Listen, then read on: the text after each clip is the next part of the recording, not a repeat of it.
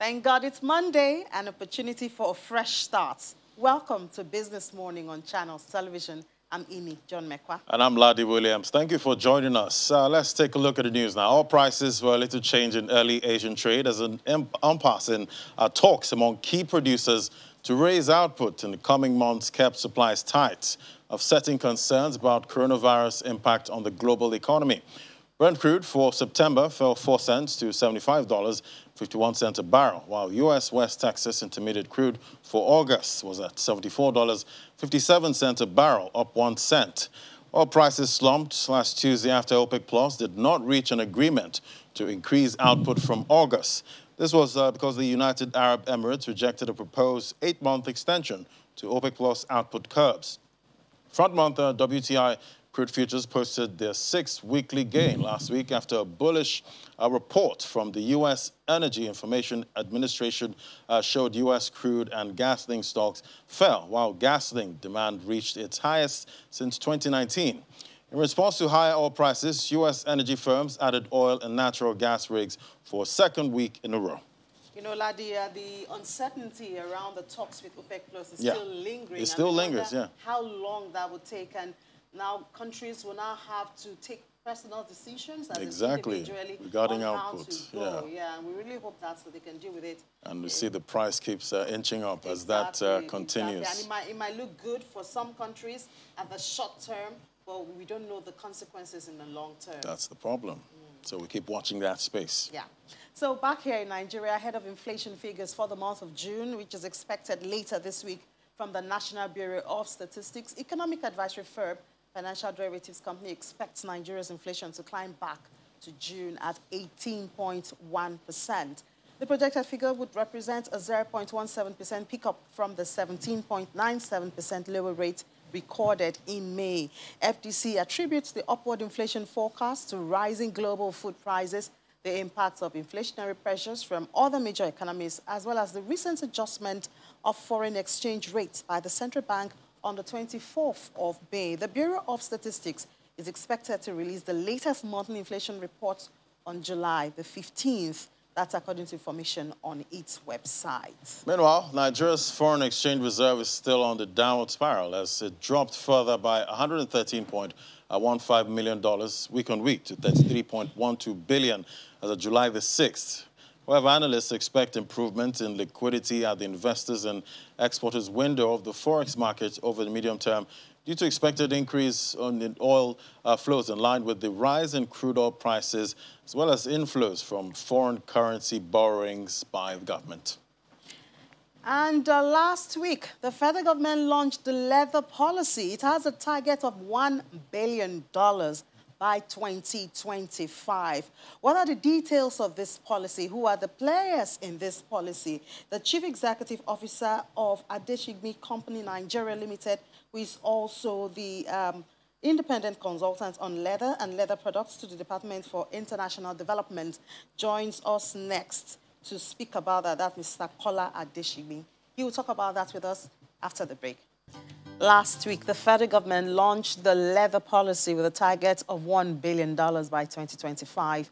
The event was a formal launch and sensitization workshop on the National Leather and Leather Products Policy Implementation Plan. According to the Vice President, Professor Yomi Osinbajo, a study carried out by the Nigerian Economic Summit Group, which projected that the Nigerian leather industry has the potential of not only increasing its earnings by 70%, but also generating over $1 billion by 2025. Well, we have Mr. Kola Adeshigmi, the Chief Executive Officer of Adeshigmi Company Nigeria Limited. He's also an independent consultant on leather and leather products to the Department for International Development, joining us to share his thoughts on the leather policy. Morning, Thank you sir. so much for joining us, Mr. Adeshigmi. Good to have you. Thank you. So you are active in the leather industry. But it doesn't seem to be a very popular industry. We don't hear about it every day in the news. Why is that? Are we major players as Nigeria? Are we major players in the industry, or are we just trying to get something out of it? We have a stake in the industry as a country, particularly in Africa. We are the major producer of leather and being exported to even foreign countries. But the problem is the government has not been giving attention, proper attention to the industry. That's why we will not be having the raised stuff. So with this launch now, yeah. do you see, is this the attention you think the industry seems like deserves the attention or right needs? now, Yes, we've been crying for the policy for quite a while, and then be working assiduously to make sure that the policy comes on ground so that we can have a template to work with. Okay. Thank God the present administration has done the needful to make sure that this policy is being addressed. So looking at, the industry now, there are a lot of byproducts, when it comes to leather. How would you say, Nigeria is doing on that front, exporting, finished goods?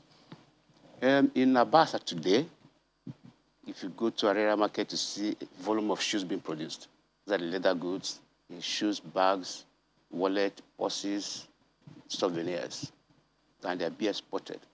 Averagely, within a week, you have ₦1 million intakes from there. That's from Aba? From Aba, only Aba. And if you get to Kano, there's a concession in Kofo Ambai, where you have, because of the culture of the Northerners, some of them, they don't wear cut shoes as we do down south here. You just slip-on shoes, sandals. Reason because if you go to their houses, you have to remove your shoes. So removing the cut shoe gives you a lot of stress. So they just put a slip-on in. Okay, but how do we relate the Aba guys that you're talking to this policy? Because also in 2018, there was another policy. There was a leather policy also launched in 2018, and this is 2021. Now, how do we relate the reality, which is the Aba guys you're talking about, and the ceremony, like this policy that is being launched, and $1 billion that is being projected? How do we relate them? The Aba policy, the work for Aba shoemakers, they are really intuitive method of production. But we still have some larger industries too that produces en masse, because the production in Aba is more of makeshift, 10 pairs per day, but it's not in volumes because they don't have the capacity to have the equipment. But with this policy now, the value chain will now be closed somehow, where we have the skin collectors, the leather manufacturers, the shoe manufacturers, and other aspects. Do we have active regulators who consciously and intentionally connect the Aba group of guys to the policy group? Do we have it, or we just hope that it will connect? What happened is in 2014, I was at a program on this growth and employment in states, which we have to move to Aba and bring all these shoemakers together and form them into clusters. So from there, it's a day-fairly project for 4 years, thinking that we want to increase their capacity, make sure that the finished products they have can compete with the external world. The SON play a lot of major role on standard organization of Nigeria, looking at the method process of production and looking at the quality of the shoes. So it is this parameter we are using to regulate the Aba. So we have a LEPMAS, that is Leather Production Association in Aba. We have to teach, we train them on corporate entity and how to run their programs, taking them through cooperative ideas and how to really actualize what can bring them profit, and trading and working with other external organizations too. Bank play a major role too. Bank of Investment play a major role. And we have GIZ. We work together and make sure that these people are being regulated. Okay. Well, at the meeting, the Minister of Science and Technology said the policy could generate $900 million if well harnessed. You know, how would you say it can actually be harnessed well at this point? My major area is that we think when we make pronouncement, we should do the talk. There are still some lapses to generate that amount, but it's doable. We can even go beyond that if we have all the levels that are supposed to be in place. Infrastructure facilities, this is a major problem for us in the industry. When there's no power, the factory runs down. So if all these infrastructure facilities are there, we can even generate more than what he has mentioned. So the same old problems, basically. Yeah, infrastructure. So it's not just about that these things are being produced. No. I mean, when you talk of hides and skin, I think mostly it's from the north. Yes. Okay, so what's the coordination from the raw material, you know, to where we see the finished products? How does it go? The Ilea is not coming now. Millions of cows, cattle will be slaughtered. So the value chain is from the skin collectors, the abattoir, that's where the animal has been slaughtered. Then we have the skin collectors who will now take it to the tanneries. In the tanneries, we have those who select grading, look at the quality, the texture of the skins before they go into process of tanning. And that process is a chemical process. But do we have the skills? Sorry, do we have the skills? Absolutely, we for have the skills. each? We have them trained, or we're just doing apprenticeship and? No, we have an institution in Zaria, that's NILEST, Nigeria Institute of Leather Science and Technology. I lectured there for a couple of years. Okay. A couple of years where we're training graduates in leather manufacture, from slaughtering to the end product. We have a program on diploma, HND, and certificate. And then we have other aspect of it, which is the footwear manufacturing and leather goods.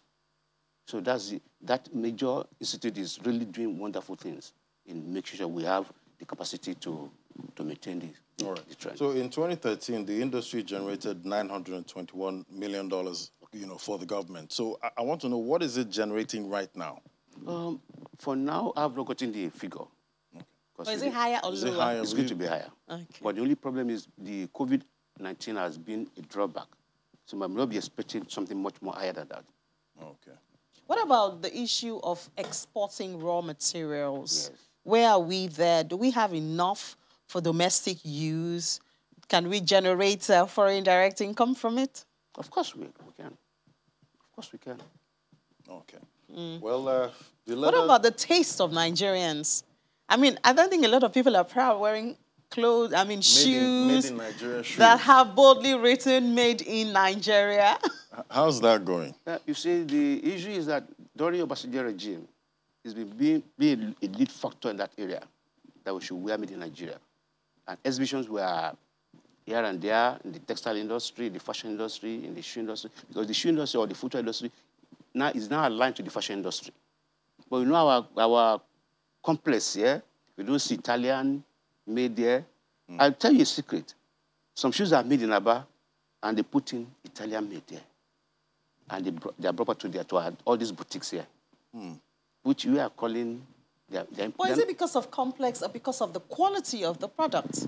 Quality, yes. But I would address the issue that the complex much more surpasses the quality. Okay, so you just want to wear, international shoes. Look at my shoe. Unfortunately, we can't see that. So it's Nigerian-made shoes. Well, you should. I mean, you're in the industry. Yeah. I don't think you have a lot of choice. I have to promote the industry. Exactly.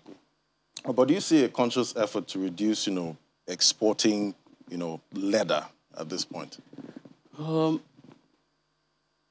The government brought in export expansion scheme grant, which is to assist the industry. But the conscious effort of the companies, of the government to reduce exportation is handled by the customs department. We still want to plead with the government to give room to this industry to bring in more foreign exchange by export. Because if you look at the whole economy, leather happens to be a cash cow to replace oil in the very not so popular cash cow, I must say. Yeah, because we're looking at diversifying the economy right now. Yes. So. That's why the economy leather is a sure bet for us. It's a sure bet for us. Because if we've been having the slogan after oil, the area is leather and leather industry. So let's hope the launch of this leather policy that there'll be a lot of attention. But how attractive is the industry to the youths, you know, to get employment and all that? How attractive is it? If you go to Kano now, you see the youth are really crazy about it. Shoemaking. Yes. Initially, it was more of that tendency, oh, I want to go and learn how to make shoes. When I got to Zaria, 1994, I had to impress on them. There is no average person that will walk out without putting up a shoe. Our president will not wear his babariga without putting a shoe. All of us here will have a pair of shoes. So it's an avenue for us to make income. And about 3 years ago, I was on this program of Adam Smith International. That is to train the youths to be gainfully employed. At least, amazingly now, you see, all these almajiris on the street now have been brought into this program. We call it Bafita program, a way out. Bafita is a way out. Okay. And this program is, we have to teach them from learning how to even write ABC. And we selected so many areas of competence. Shoemaking, our phone, mobile phone operating, electrical installation, welding fabrication. If you see these children, that within 3 months, they can communicate. It's amazing, and it's wonderful. How structured is this? How refined is it? Is it just the crude way of doing it, or is there conscious efforts to make it structured and bring in technology, mechanization, so that there's faster and more effective production and better quality? You have to start from somewhere. That's the concept. Teaching how to use your fingers, your hands to cut, and use your hand to stitch before you start bringing technology and using machines. If you're not properly taught how to use your hand to manipulate your hands, how can you operate the equipment too? But we're getting gradually, we are getting to that level now that even if you get to Zaria now, we have a lot of machines on ground for training, even computer-aided designs machines.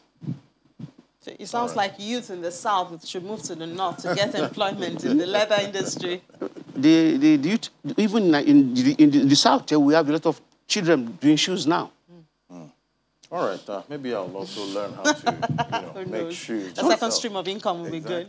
Thank you so much. The Chief Executive Officer of Adeshibina Company Nigeria, and also the independent consultant on leather and leather products to the Department for International Development, Mr. Kola Adeshigbe. Thank you so much for sharing your thoughts with us this morning. Thank you for having me. On happenings in the leather industry. Thank you for having me. Yeah. So we'll just take a short break now. When we come back, we'll have another conversation here on Business Morning and Channels Television. Do stay with us.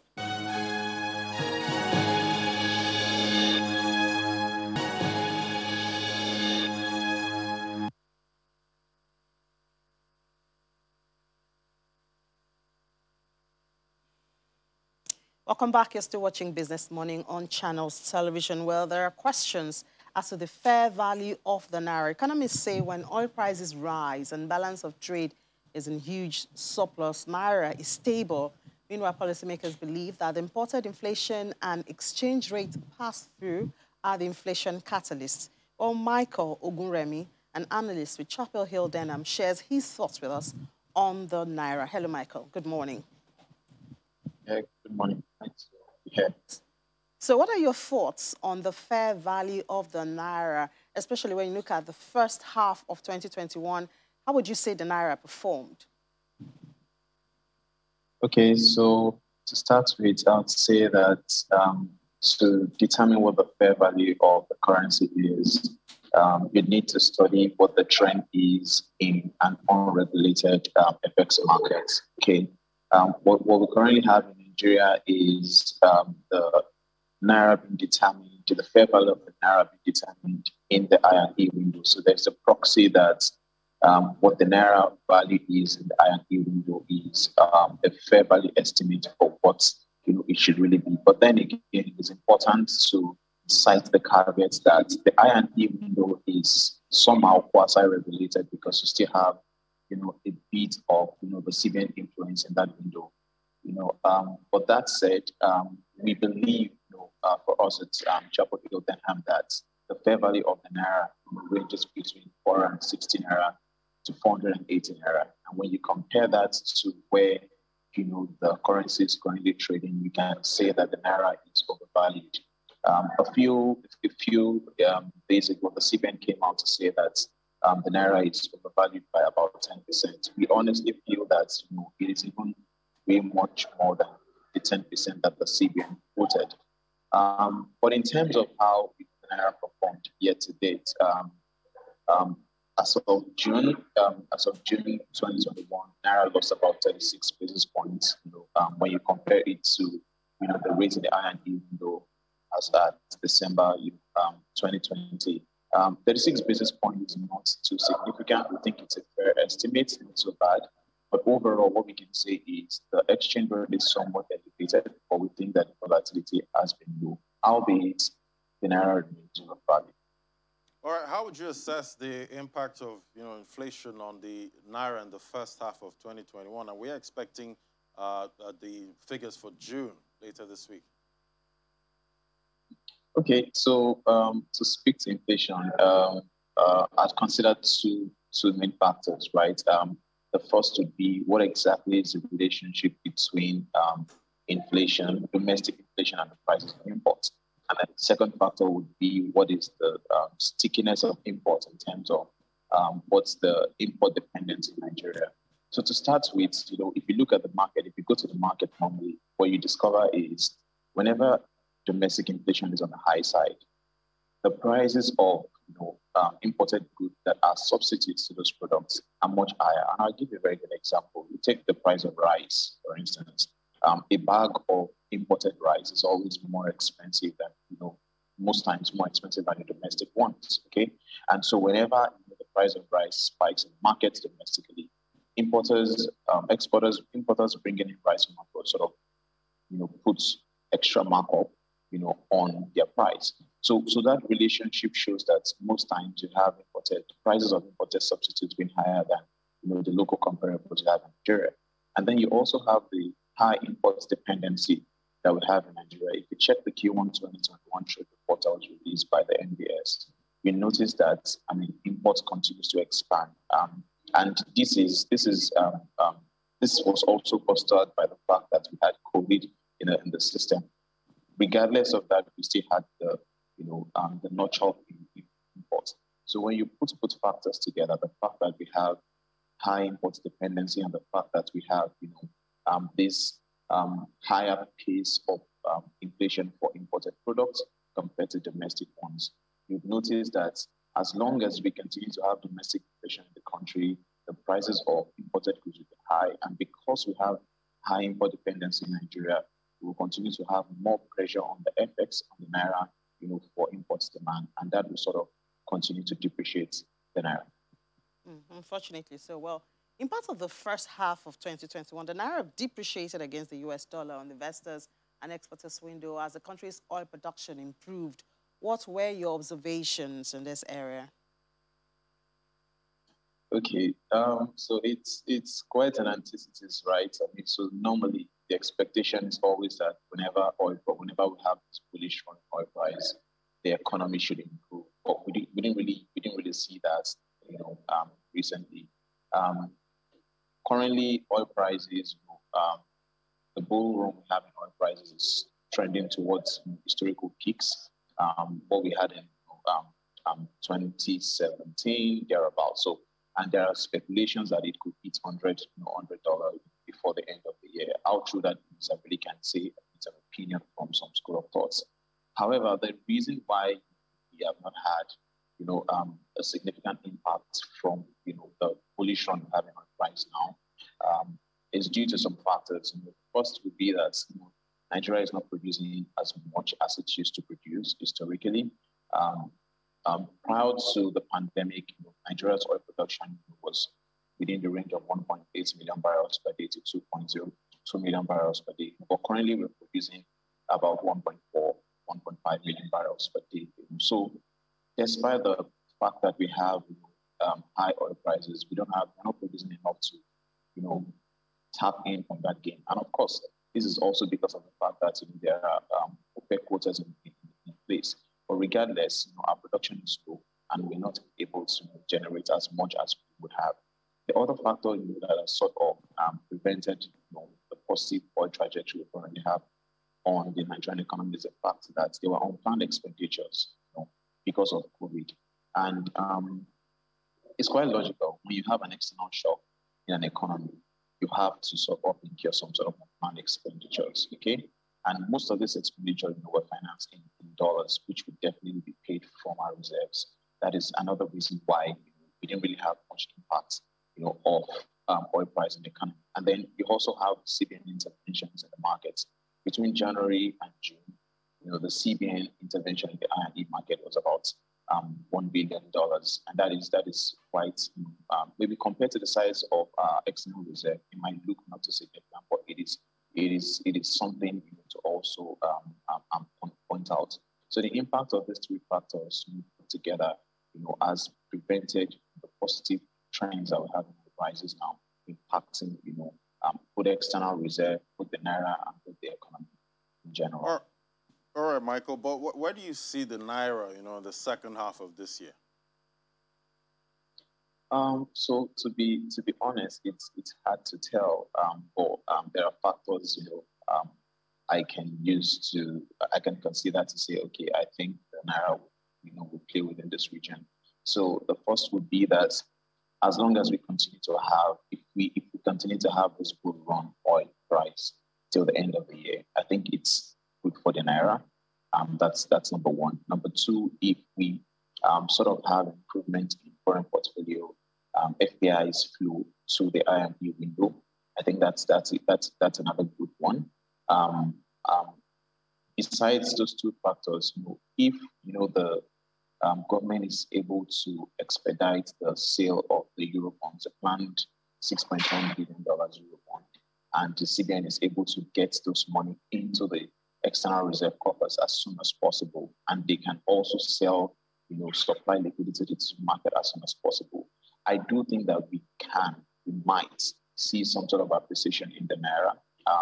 I wouldn't want to put a figure to it because naira is very volatile.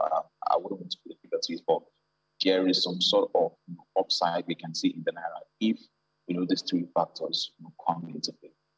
Well, in this first half, I think last month, the CBN adopted the NAFEX rate. What impacts have you observed from that action? Okay, so I think that the NAFEX convergence that was done by the CBN was a step in the right direction. It's been a long time calling, and I think that it was good that they take that route. In terms of what the impact is, if you look at the I&E window, the average turnover between January and June, was within the range of 70 billion, but after May all the way down to June, the average turnover was about 146 billion. So when you speak, if I'm to speak to the numbers, I'll most likely say that turnover has improved relatively because of the convergence. And it's pure logic because of the fact that we don't have a dichotomy in the windows. You don't have people considering whether to go to the CBN and get FX at the official rates or stay in the I&E and get their FX. It has sort of improved turnover in the I&E. So you have people saying, as long as I'm indifferent, between both markets, it's the same rate the CBN will give to me anyways. Let me just play in the I&E window. So I think that's that's the explanation behind why we have that improved turnover in the I&E window. But if you come to the parallel market, you don't really see that trend there. And that's because of the fact that there is still a very wide parallel market premium currently obtainable in the market. And so to summarize, I'd say that the impact of the NAFEX convergence is much more biased towards the I&E window. We've not really seen a lot of it in the parallel market. And of course, you'd agree with me that more of the demand that we currently have for FX in Nigeria is biased towards the parallel market. And if you consider that, we can say that we've not seen as much impact overall of the NAFEX convergence in Nigeria. All right, Michael, thank you so much for sharing your thoughts with us. An expectation on the Naira for the second half of the year. Michael Ogunremi is an analyst with Chapel Hill Denham. Thank you so much and enjoy the rest of your day. Thank you for having me. So we're still talking about FX now. Willie Bong has a review of what happened last week in the FX market. Hello, Will. Good morning, Ini. Good morning. It's great to be back on Monday. The Forex exchange markets, like we were discussing with Michael, closed last week with Nigeria's currency depreciating across official and unofficial segments, despite the injection of $210 million by the central bank. And Nigeria's FX reserves sustain its decline. It's now down over $110 million as at last week. We can see that sports forwards and futures in the week ended July the 9th was down, was at a total turnover of $663.04 million.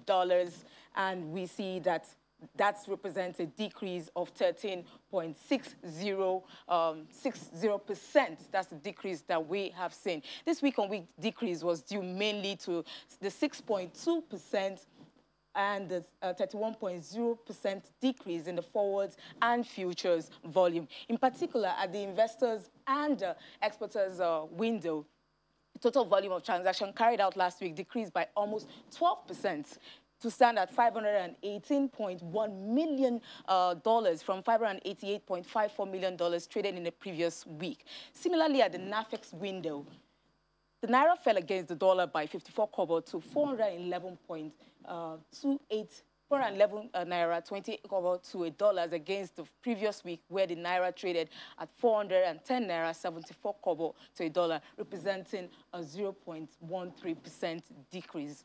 However, in the parallel markets, the Naira, the rates remained, the exchange rate remained unchanged against the dollar. But to give us more insight about the happenings in the markets, we have Constance Onya, a fixed income dealer at Access Bank. Good morning, Constance. Morning. Thank you for having me. Thank you so much for coming. So, Constance, some analysts have said that we should expect with improved liquidity in the investors and exporters window over the medium term, due to expectations of increased oil inflows in line with the rise in crude oil prices and government borrowings, foreign currency borrowings, that we'll see some liquidity in the system. What's your take on this? Okay, so my take is that activity has actually improved a lot in the FX space. And what we continue to see is the CBN trying to intervene as much as possible. The fortnight auctions that held on Friday saw a huge participation in it, and we expect that the CBN, like you mentioned, will continue to intervene with the FPIs as well, continue to inflow dollars and continue to speak with these counterparties. It's really been challenging with dollar transactions lately, but let's hope that our CBN is able to carry along and able to fit in where most of this is desired. Oh, thank you so much. But what's a quick one? What's your outlook for the fixed income market this week? Okay, so for this week, we have a total of 561 billion on the bond maturity. We have an OMO maturity of about 20 billion. And then we also have NCB auction coming up on Wednesday, where they expect to roll over about 108 billion as well. So this week, total about 800 to 900 billion should be coming into the system. And then we expect the interbank to remain at about 8 to 10% levels on the borrowing side. So we expect the market to be bullish, seeing that there's a lot of liquidity coming into the system for the week. Thank you so much, Constance, for your input on the program. That was Constance Onya, a fixed income dealer at Access Bank. Now let's check out the equities market, where the local bourse ended the week last week on a negative note, as profit-taking activities in the last two trading sessions wiped off the week's gains and pushed the market into the red, largely driven by sell-offs in Airtel Africa and Dangote Sugar. The all-share index, we can see, was depreciated by 0.57%, and falling and close at 37,994.19 points, falling below the 38,000 level, and the market cap also fell by 0.62%. and also driving it down below the 20 trillion mark. This means that listed equities lost about 123 billion naira in the course of last week. Although the NGX closed negative week on week, we see that the financial sector, that's the FUGAs, the banks, also known as the Tier 1 banks, appreciated in market capitalization by almost 3% to close the week at almost 3 trillion naira. The FUGAs we know there's the First Bank, UBA, GT Holdings, Access Bank, and Zenith Bank. 4 of them listed appreciated in price week on week, which is a boost to the market. The activity levels, let's look at the activity chart. We see that the volume rose by 32% up, and it was at 1.34 billion units. And the value declined. The value was the only one that declined by about 14.2%, and all traded over 21,500 transactions, an increase from the previous trading week. Similarly, sectoral performance, we see that the banking, oil and gas, insurance, industrial indexes recorded gains. Consumer goods was the sole decliner, and this was largely due to the sell-offs observed in the stocks of Dangote Sugar. To talk more about the activities in the equities market is David Adonri, a stockbroker at Highcap Securities Limited. Good morning, David. Thank you. Good morning. Happy to be with you today. It's good to be with you too, David. David, we'll just jump right in. With the moderation in the prices of bellwether stocks last week, do you think investors will take advantage of this and take positions ahead of AFIA's earnings announcement? Yes, I agree with you because last week there were several declines in the equities market. Making a lot of stocks very attractive against the backdrop that from this week we'll start expecting half-year results hitting the market. And some of the companies at half-year usually make distributions to investors. So that is a factor that is likely to increase demand for equities. But in addition to equities, there are also opportunities emerging in the debt section of the market, because the primary market for debt has also been very active, with interest rates of new issue getting higher. So we actually have a capital market that is firing on both sides. The candle is now being burned at two ends, all to the benefit of the investors. So looking at this week, where we are now, I would wish to believe that the demand for equities will be higher, so that should drive up the price of equities. Oh, that is good to know, Mr. Adonri. Thank you so much. That's how we're having it. As Mr. Adonri has said, we're driving the market. Yeah, we're very optimistic about the week. I join in your optimism, and perhaps I'll take your paper and look into the equities a bit. Definitely. All right, thank you so much, Will. We'll take a break now. When we come back, we'll do our opening call to London. Do stay with us.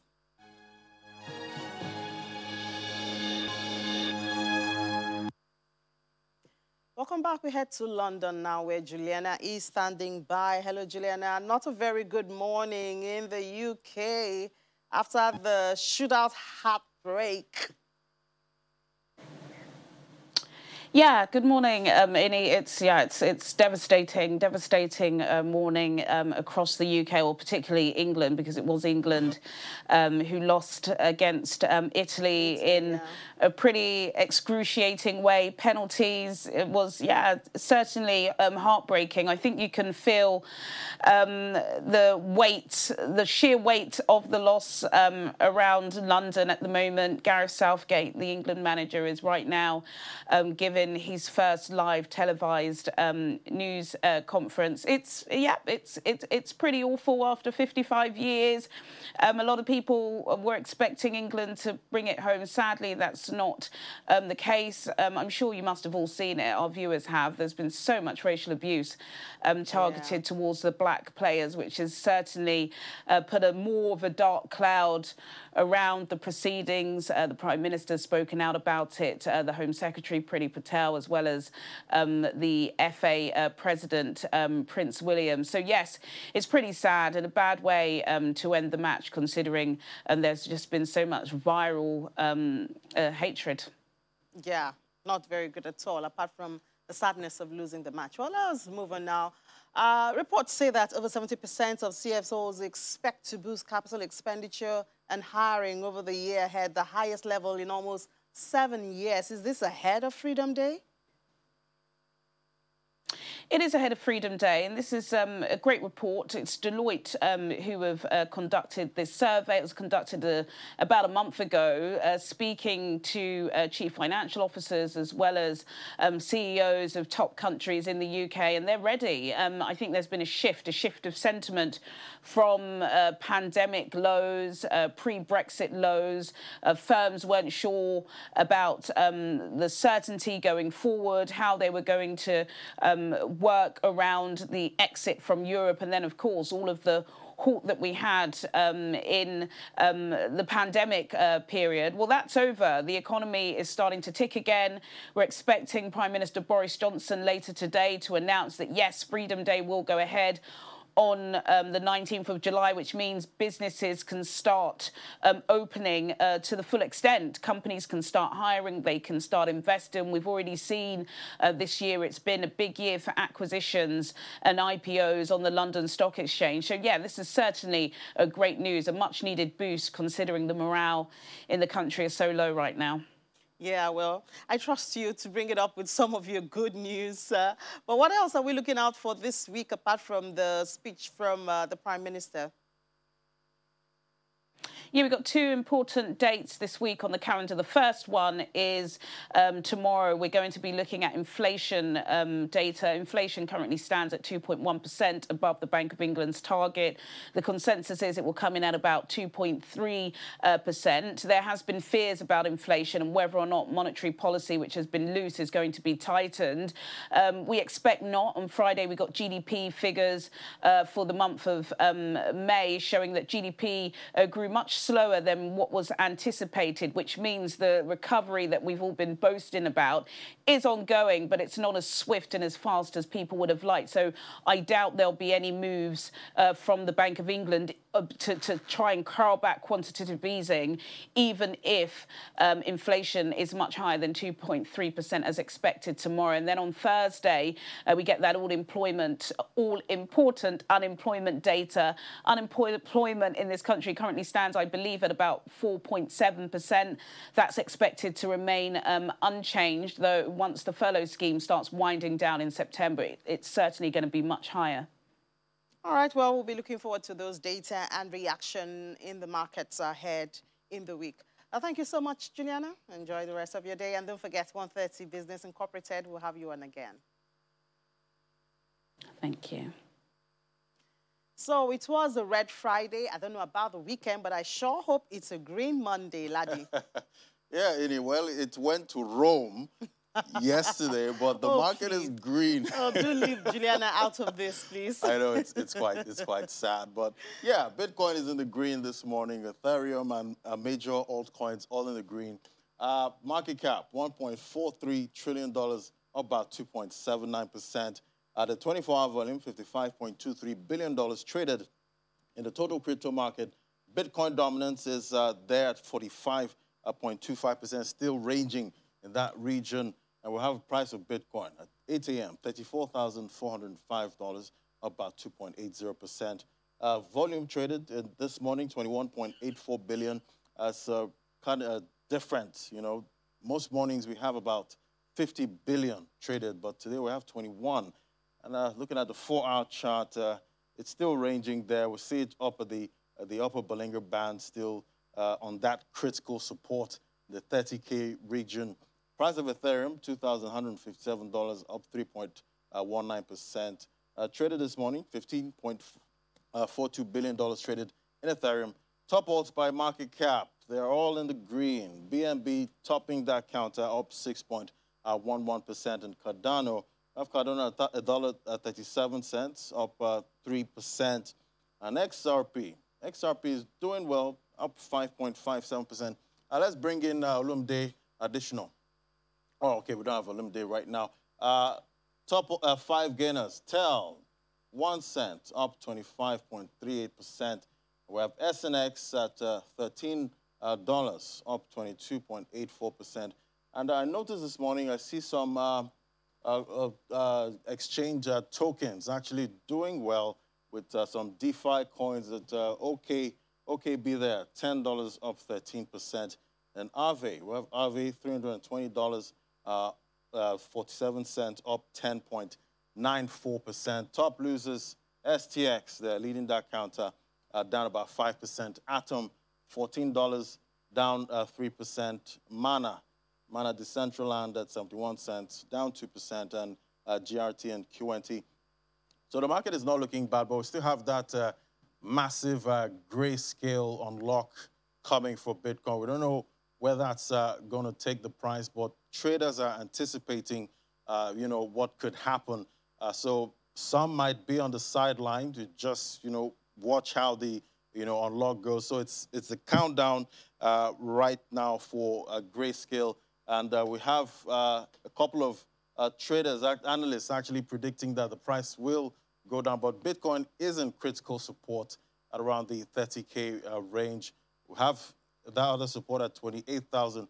Let's bring in Olumide Adesina now. Hello, Olumide. Hello, Ladi. Good morning. Happy Monday. Good morning. Great to have you, Olumide. So we have that massive grayscale unlock coming. What should traders be doing right now?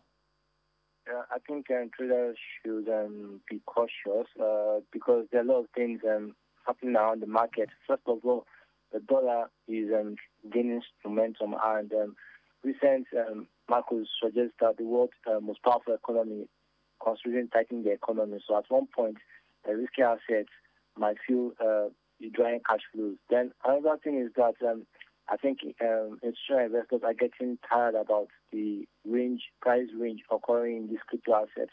So they are moving to more use case scenario. And that's why we see crypto assets like Axie Infinity doing a weekly gain of more than 120%, because these are assets that people use for games.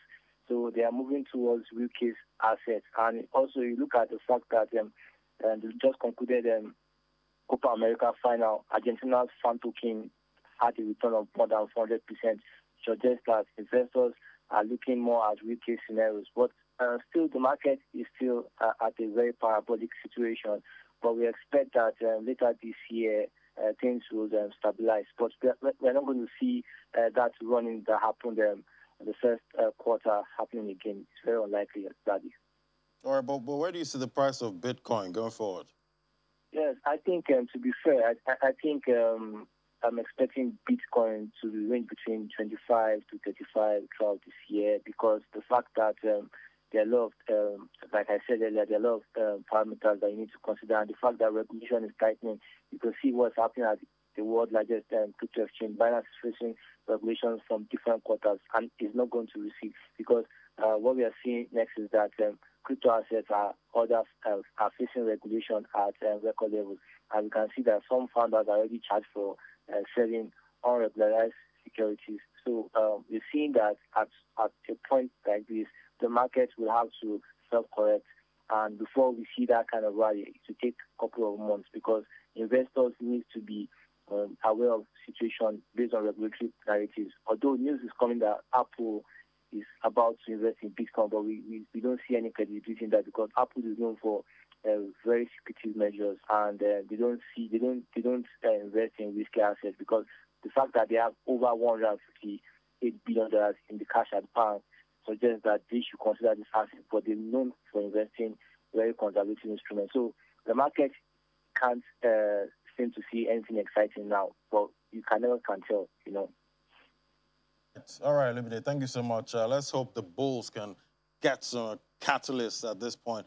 All right, Annie, that's how the market is looking right now. Yeah, well, from Olumide, it sounds like it's really dull at this time. Oh, yeah. I think this is part of that time where you need to get into the market and get the whole coins or something, and just stay safe and keep your head down. Do some heavy researching until for things long-term positions. Yeah. All right. Well, there's always going to be up and there's always going to be down. Of course. Well, that's it on the program for today. Thank you so much for watching. Don't forget, Business Incorporated will be on at 1:30. Then you will get updated stories from the business world and discussions. So do join us at that time. I'm Ini John Mekwa. And I'm Ladi Williams. Thank you for watching.